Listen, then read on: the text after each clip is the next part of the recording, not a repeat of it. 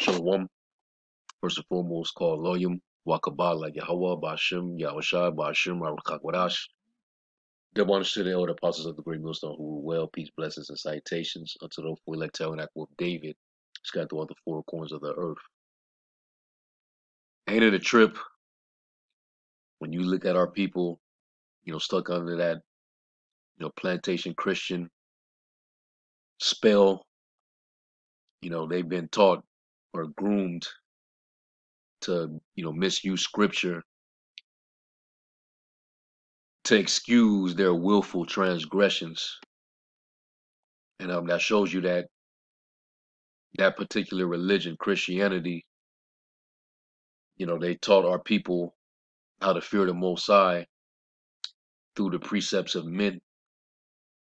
The fear of the Most High is taught by the precept of men. This is the reason why they will find every excuse to not keep simple commandments. And we know that the scriptures say that his commandments are not grievous. But yet, in the same breath, they'll say they love the Most High, and they'll say God is love. Let's get 1 John 5:3 real quick. For this is the love of the Most High, that we keep his commandments, and his commandments are not grievous.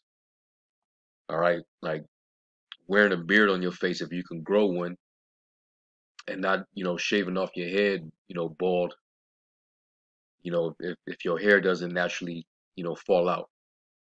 That's not hard to do. That's pretty simple.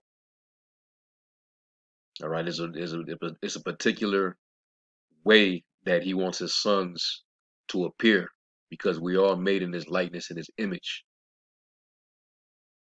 So there's a reason for why he wants a man to look like a man.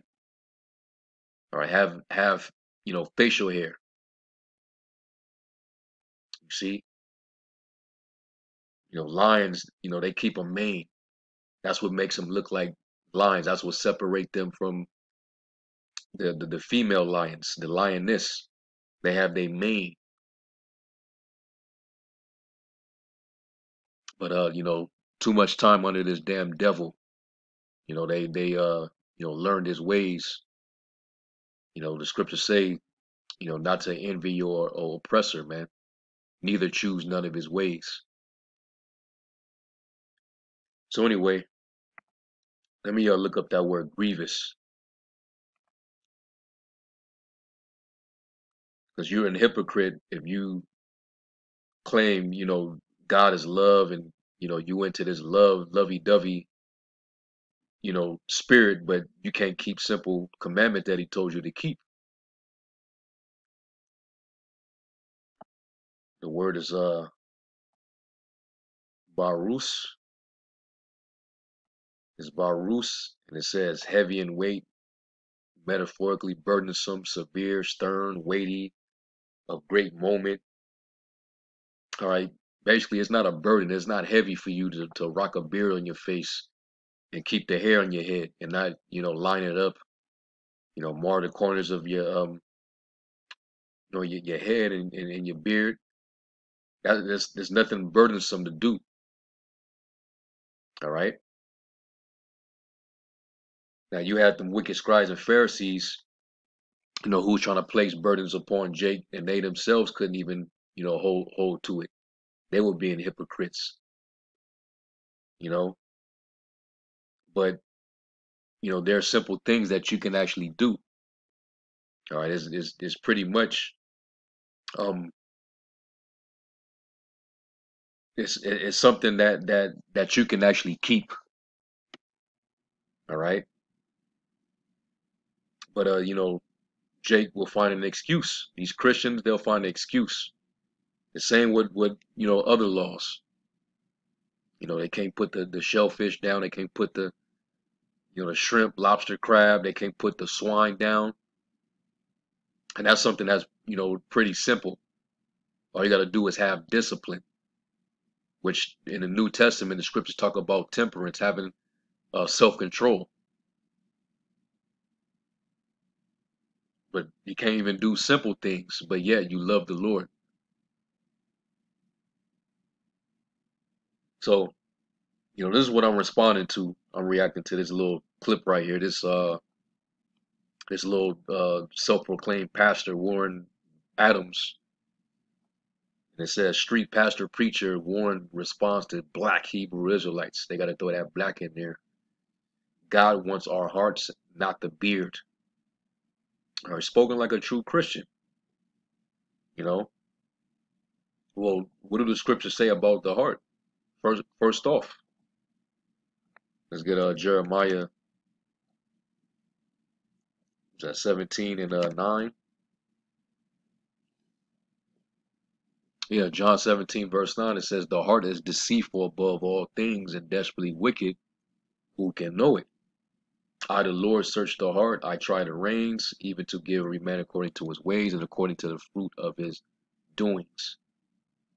All right, and which your heart is your mind. All right, the Hebrew word lav, which means mind. You going by your own mind, that's very deceitful. Because there's a scripture in the Apocrypha that says many are deceived by their vain opinion. And you got a lot of unlearned Christians who are deceived by their own vain opinion. All right, leaning upon their own understanding when they read these scriptures. The Lord never done away with these commandments at all. We're just under grace, because we needed that sacrifice to restore us back to the Heavenly Father, to be back in good graces with the Heavenly Father. But do we do away with the law that grace may abound? God forbid. Do we do away with the law because of faith? God forbid. We established the law. So listen to this guy's excuse for why it doesn't matter if you shave your head bald, if you rock a baldy. All right, you rock the the DMX, the Tupac baldy. So listen to this guy. Israelites still making complaints that we should not be wearing no beards or cut our hair. I didn't gave the scripture. That was under the law of Moses. But y'all forget about the prophet Elisha. When the children cursed, they was mocking the prophet Elijah, rather, because he had a bald head. That's in the Bible. He was a prophet. The Bible said that he cursed the children in the name of the Lord because they was joking on his bald head. And the Bible said that she-bears came along and destroyed the children. Everybody's not able to grow a beard. Everyone is not able to have what you have. What I love about Jesus is that he judged the heart. Here it is.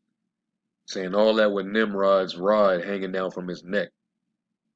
I'm pretty sure he doesn't even know what that go back to, that tie, that necktie. But see how he's using the example of Elisha. Now he's saying Elijah, but he got it wrong. It was actually Elisha, all right, who sent that curse up on those niggly bears, and the Lord heard his cry. He sent 2 she bears and ripped their little asses up. Now let's go to that account. So does this excuse that you can have a bald head? Because for one, the only way you're actually excused is either your hair naturally fall out, which that's in the law. I'll grab it, or if you actually break the Nazarite vow. Once you break the Nazarite vow, you have to shave all the hair off your face. Matter of fact, that was a vow that Apostle Paul had took, and then he had to keep the Passover, so they noticed that he didn't have no hair on his face. All right, but Elisha was different. His case was totally different. All right, it would have let you know if Elisha actually took that vow. All right, so let's read it real quick. This is 2 Kings 2 and I'm gonna start at verse 23. It says, "And when he went up from thence unto Bethel, and as he was going up by the way, there came forth little children out of the city, and mocked him, and said unto him, Go up, thou bald head, go up, thou bald head. And he turned back and looked on them, and cursed them in the name of the Lord. And there came forth 2 she bears out of the wood, and tear 42 children of them." So 42 niggly bears got ripped up. "And he went from thence to Mount Carmel, and from thence he returned to Samaria." Now, I want to look up that word bald head. Go to the Hebrew and see what that say. The word is quara, and it just says bald. Now, what other text uses this same word? Or what other passage, or what other scripture, what other precept? When you go down, it gives you the precept. Leviticus 13 verse 40. And what is that dealing with? Let's go to it.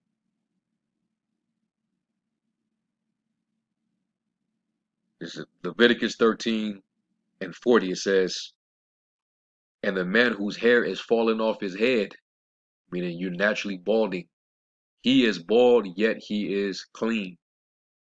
And he that have his hair fallen off from the part of his head toward his face, he is forehead bald, yet is he clean." All right, the horseshoe look. All right, you naturally balding like that, you still clean. So this is an exception. All right. So if you just happen to be bald like that, then hey, this is what you got to deal with. But if you can grow a head full of hair, there's no reason why you should be bald. So that means no razors to really come up upon your head. All right, unless you vow to take that Nazarite vow and you break it, which every year during the Passover you got to drink your yan, you got to drink the grape, and you take of anything of the grape, you break the vow. So that's not a good. This is not a good excuse. So Elijah would have had to have been a young man whose hair was falling off his head. He was balding, so that's why he was balding. Those children, they didn't have any respect. He was the basically the protege to Elijah. All right, and they really didn't respect. They respected Elijah, but they really didn't respect him. They just seen him go up into that whirlwind. But Elisha got a double dose of his spirit. He was a mighty man in the spirit, a prophet of the Lord. So those little nigglets, they had no idea what they was up against, but they had to pay the price. All right, but this more than likely was his situation. This was likely the scenario. His hair was falling off his head because they never said anything about him taking the Nazarite vow. So this is why you shouldn't lean upon your own understanding. Okay. But knowing these Christians, they're going to continue to find excuse the same way they find it for, if you want to continue to eat swine, anything the Lord told you unclean, they're going to find an excuse for it and misuse scripture to do so. Like they'll go into, when Yahushua said, it's not what enter into a man that defile him, but what cometh out of a man. And they misuse that. They don't even understand that scripture. Vocab, he does it all the time. And we've done several breakdowns on that. But, he's the devil, so we don't expect him to, get that right. They'll also use the vision of Peter that Peter had. Those the abominable creeping things that he saw on that sheet knit to the four corners, let down to the earth. That was the uncleanness of Israel. Because Israel was getting ready to be received. They had been cleansed by the Lord's sacrifice.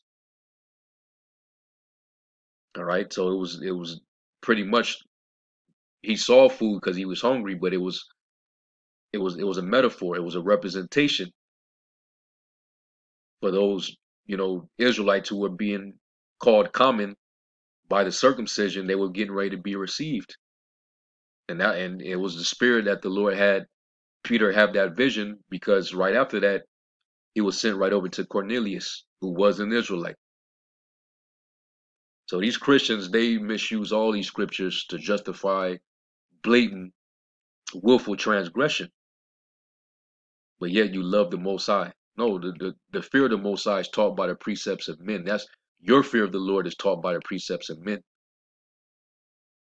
All right, the Lord said, if you love me, keep my commandments. All right, and that's also, you can find that in the Old Testament law as well. Let's go to was it Exodus 20?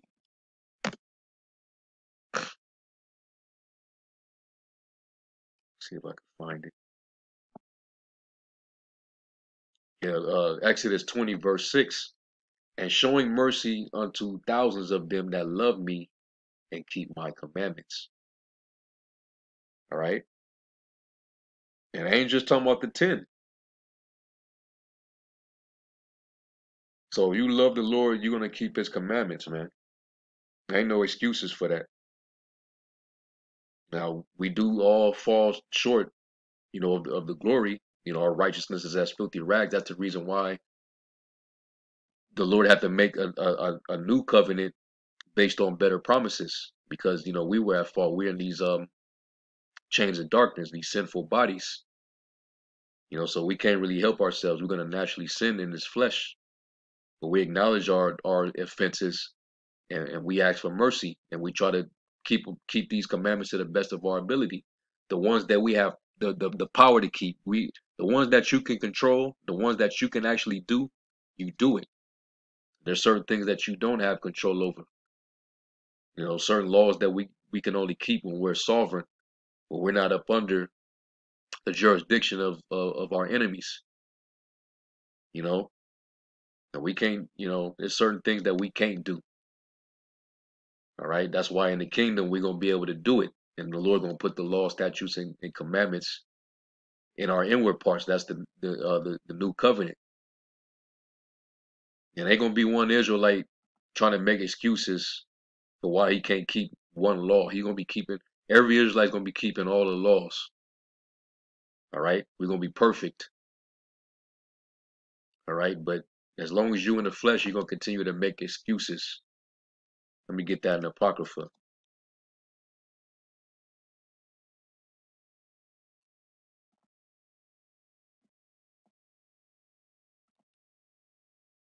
Yeah, so Sirach 32 in verse 17, it says, a sinful man will not be reproved, but findeth an excuse according to his will. And that's what a lot of our people, that's what a lot of them do that. They like to, make excuses because they want to continue to satisfy the flesh and blend in with this world. They love this world. Well, did not Paul said in Romans the 12th chapter to conform not to the ways of this world?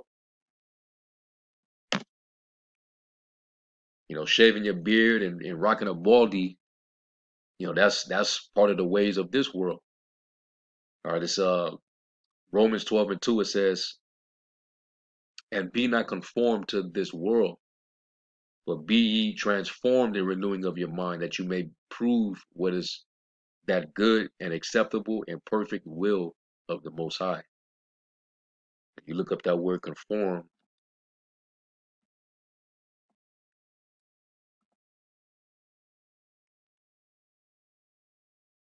the word is Strong's G 4964. Suschematizo. Suschematizo. suschematizo, and it says to conform oneself, i.e., one's mind and character, to another's pattern, fashion oneself according to. All right. To fashion alike, i.e., conform to the same pattern. You go to the etymology dictionary. So we're not supposed to have the mindset of the ways of our oppressor, man. The mindset of the West, you know, what's ideal in appearance according to the Western way. That's not what we're doing. We're not, you're not to have a clean shaven face if you're a man, a bald head if you're not naturally balding. You're not to have tattoos. You're not to have long hair either. That's part of the way of this world too. You know, Jake having long ass uh, dreads, which that's not even our custom. You know, there's so many niggas everywhere that just they all gotta have them long ass dreads in their head, looking real rusty. Jake with long braids. Jake, you got niggas getting extensions, man. Well, Paul said it is a shame for a man to have long hair. That's the glory of a woman. What you want the glory of a woman for? Well, part of the fashion of this world is for men to be like women. So you're conforming to this world and don't even realize it. Conform. It says from the Latin conformare, to fashion, to form, to shape. All right. So yeah, man. So we're not to shape ourselves according to the way of this world. All right. Scriptures say, "Love not the world, neither the things that are in the world." If you have the love of this world, the love of the Father is not in you. Okay. So you can easily, stop with the BS and stop with the damn excuses. A lot of Jake do it because they want to please their master, their oppressor, and also they think that women are still. Not every woman like that whole clean shaven shit. They prefer a man to have facial hair. You know, it's more masculine, more manly to have hair on your face. I don't take no Jake serious when he ain't got no hair on his face. But this is just my response. I'm not gonna make this a drawn out video. This don't need to be 40, 50 minutes long. I just want to respond to this right here. All right, he calls himself responding to the Israelites. So I'm not sure what camp got on him, but this is his little reply, and this was real weak. It was a very weak reply. All right. God wants our hearts, not the beard. No, God wants you to keep his commandments. If you love him, keep his commandments. That's what he wants you to do. So anyway, I'm gonna end off with that. Lord willing, this is edifying. I'm give all praise, glory, and honor to Yahweh Shai. To the next lesson, Shalom.